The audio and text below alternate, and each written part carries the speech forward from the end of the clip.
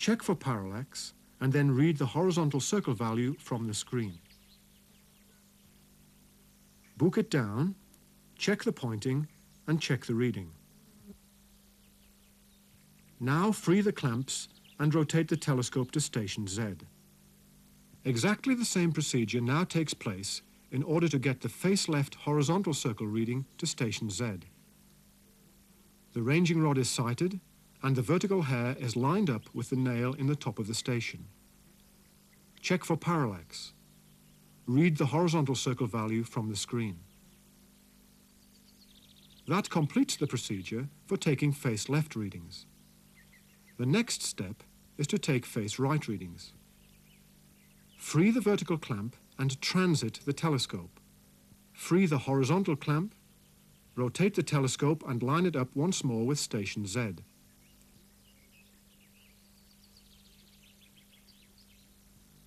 Now line up the vertical hair on the diaphragm with the nail in station Z.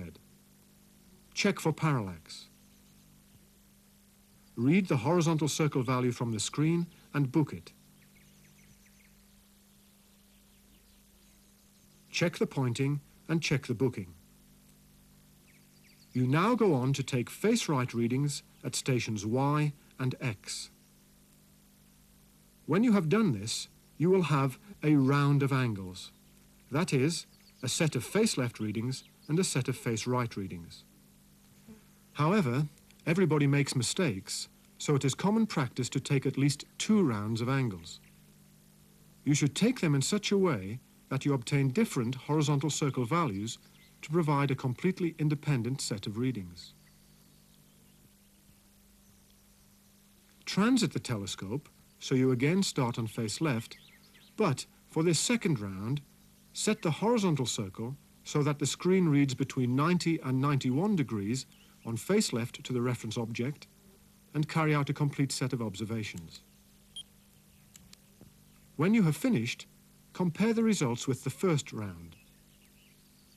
If you get agreement to within plus or minus 10 seconds for a 5-second theodolite, you use the mean values of the angles for your calculations. If you don't get a good enough agreement, do a third round, setting the initial reading to between 180 and 181 degrees.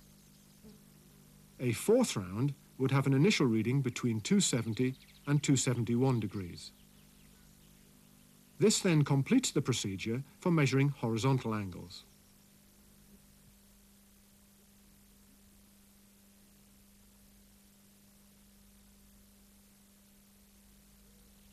Although electronic theodolites have greatly simplified angle measurement, it is still advisable to take vertical angles after you have completed taking any horizontal angles to avoid any confusion when booking the readings. Vertical angles are obtained from the vertical circle, which is situated at one end of the trunnion axis. When you measure vertical angles, the target for sighting can take several forms.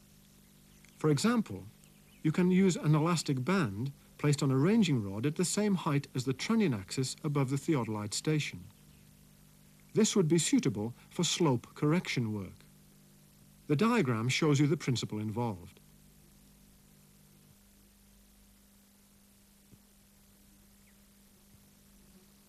Set the theodolite in the face left position. Sight the ranging rod with the telescope as you did for horizontal angles. Set the horizontal hair through the target at station X. It isn't necessary to use the exact intersection of the crosshairs as we have done here, but you should use roughly the same part of the horizontal hair each time. Remember to check for parallax. Because you have already leveled the horizontal circle, the vertical circle has been brought automatically into a vertical plane.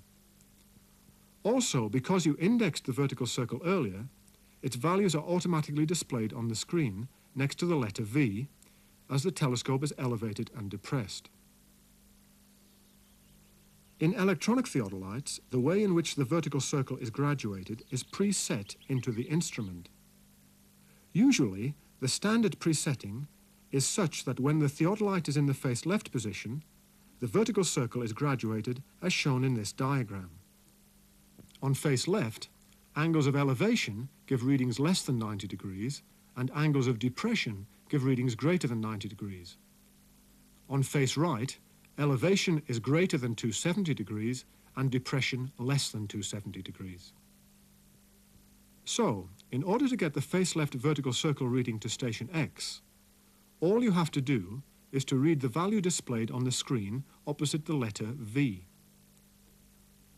In this case, the reading is 92 degrees, 34 minutes, 35 seconds, which indicates an angle of depression of minus 2 degrees, 34 minutes, 35 seconds.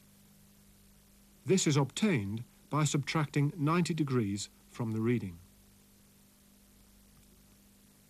If required, the angle of elevation or depression can be displayed as a percentage. This is useful when measuring or setting out the gradient of a slope. It is done by pressing the percentage key, which in this particular instrument shares a dual function with the horizontal circle direction arrow. Since the arrow is the default setting, the percentage function must be activated by changing one of the internal parameter switches. The instrument must first be turned off before any of these switches is changed.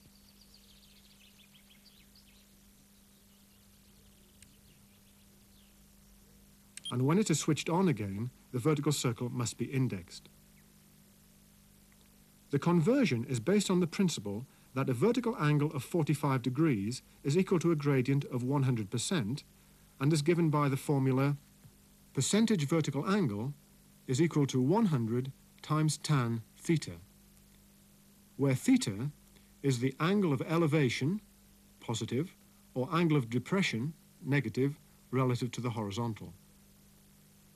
For example, a vertical circle reading on face left of 93 degrees, 25 minutes, 20 seconds corresponds to a vertical angle of minus 3 degrees, 25 minutes, 20 seconds, which converts to a percentage gradient of 100 times the tangent of minus 3 degrees, 25 minutes, 20 seconds, which equals minus 5.980%.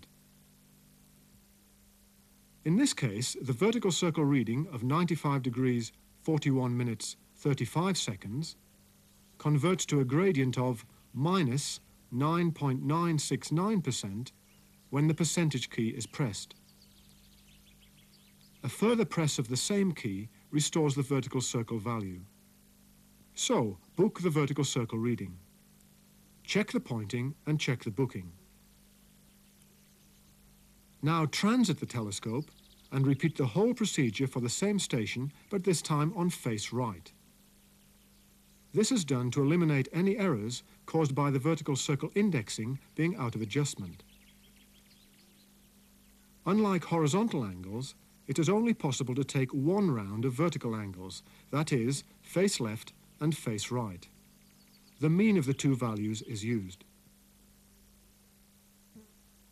You then repeat the procedure to any of the stations to which vertical angles are required, in this case to station Y and to station Z.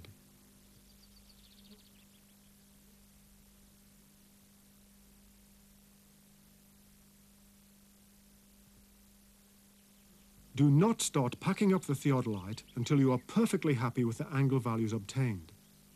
It's essential to take additional readings if you're not sure. Open the box. Switch off the theodolite. Put the telescope in a horizontal position. Align the theodolite as it was when you took it out of the box. Do up the horizontal and vertical clamps, but only lightly. Bring the foot screws to the middles of their runs. Now keep hold of the theodolite with one hand and undo the tripod centering screw with the other. Put the theodolite back in its box. The reason you opened the box earlier is so that you don't have to put the theodolite on the ground in order to open the box now. Carefully lift the tripod away from the station. Slacken the clamps on the adjustable legs and collapse the legs to their shortest length.